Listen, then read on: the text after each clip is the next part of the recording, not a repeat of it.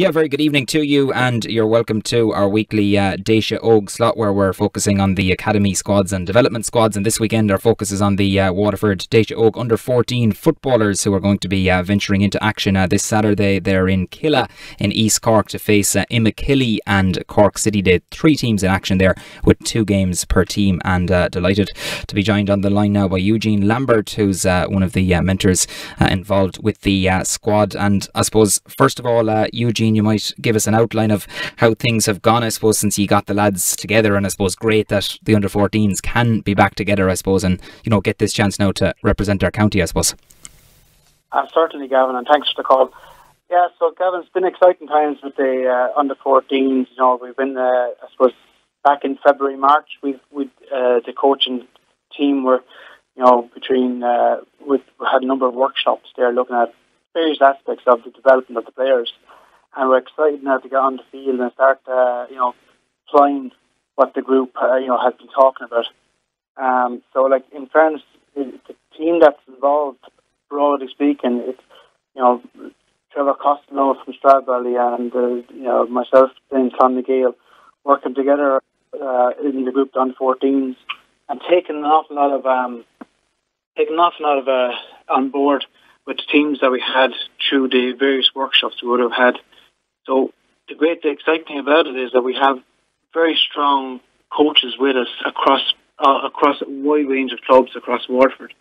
If you take Michael Byrne from Kilmac, Thomas, Jimmy Maher, and Harty or Kieran Hallahan, there's guys there that have really they've managed and coached senior football teams across Waterford, and now they're stepping into the under-14s to drive it on. So it's really exciting times. Yeah, that's great to see. Actually, a great point to start on, Eugene, that these guys, I suppose, who've played for the county as well, have given great service to adult teams, and now putting it back into the youth of the county as well at under-14 level. That's great to see, isn't it? It certainly is. The structure that has been brought into the under-14s with the strength and conditioning guys, you're very experienced guys there that lead certain aspects for athletic development, looking at the player as a whole and looking at their, very small but incremental improvements. And, there's lots of aspects the guys are bringing to it. Myself, I'm coming from an under-14, underage, juvenile kind of learn aspects of it, whereas I'm seeing, you're being surrounded by very experienced guys coming in, looking at skills development, looking at how the players make decisions on the field, and bringing in small-sided games. So you're really looking at the full picture. And, it's really great to see, when you're looking at the under-14s that are coming week in, week out, the training, the sport of their clubs and their own mentors within the clubs, but looking at the wide range of clubs that players are coming through from. So it's fantastic to see a really broad spectrum of clubs being represented. Absolutely, yeah. Always great to see, I suppose. And I know I spoke to the under-14 hurlers last weekend, and everyone, I suppose, getting their opportunities well. And I'm sure you're on the same boat, Eugene, as you're looking at everyone, inviting everyone in. You're still probably pretty much at the trial basis and looking at guys, but everyone is kind of buying into it so far. Oh, big time! And that's I suppose on the football and Waterford and football, we're certainly looking at how we broaden it out and how football can be more attractive to the wider groups of younger players. And certainly, the intention is, I suppose, whatever we're doing, we're working with the clubs in order to, I suppose, there is no under-14 hurling or football championship this year until later in the year. Okay, so all the aspects that they're getting exposed to now will, whether they go on and play at a county level or whether they bring it back to the clubs and influence how they're made to train on the field, that's all. It's all good for the overall development of the sport. Certainly is indeed. You can write it down. And this weekend you're going to have 3 teams in action, 3 different, I suppose, representatives of, or 3 different squads as such, up in Kilmac in East Cork, Eugene, and which is great to see, really. I can't remember the last time that Waterford fielded 3 teams at any level in football, so that's great to see, isn't it, ahead of Saturday now?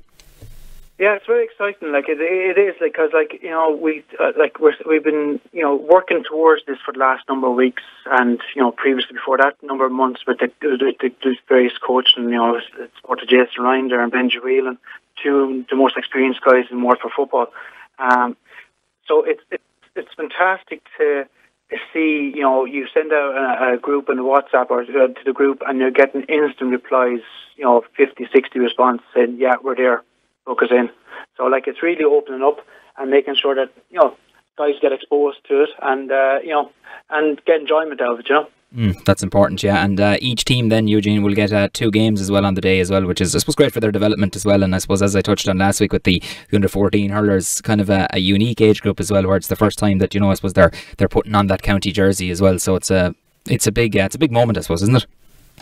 It certainly is, and I suppose it can't happen without the parents, support, and that's we certainly recognise that in our training sessions and the club support. It's a big time for the players coming involved, and we're making sure that when we do their training sessions, and we're being as planned and making sure we're efficient, but also recognising that each player will have different experiences and different characters come along the way. So we will make sure that every player gets the very best opportunity going into this, Great stuff indeed, yeah, and hopefully they'll have an enjoyable summer ahead. And I suppose to do a wrap on it, great that we're supposed to have games back, and great to have, I suppose, these guys representing their county, Eugene, and no doubt you're looking forward to Saturday and, different chance, I suppose, to view different players and get them to get quality game time as well, I suppose, against decent opposition as well.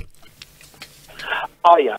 The competition is going to be strong, and know that we've been looking at the players in the football arena, and there's plenty of strong talent there, and there's plenty, and across the board, across the clubs that are coming in, are identifying players to come into development squads and development. So there's plenty of strength in Waterford football, and we're just looking to make sure we carry that through.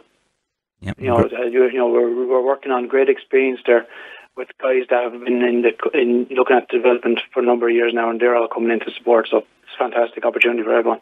Yeah, brilliant stuff indeed. So the Waterford Under-14 footballers, 3 teams represented against Immakilly and Cork City in Killa at 4 o'clock on Saturday, and we'll be keeping an eye on their progress, and hopefully we'll be paying you a visit, or maybe in a couple of weeks' time, Eugene, to see and how you're getting on and tracking your progress and that. But for now, really appreciate you taking the call. Keep up the good work, and best of luck now to all the squads on Saturday. Perfect. Thanks, Gavin, for that.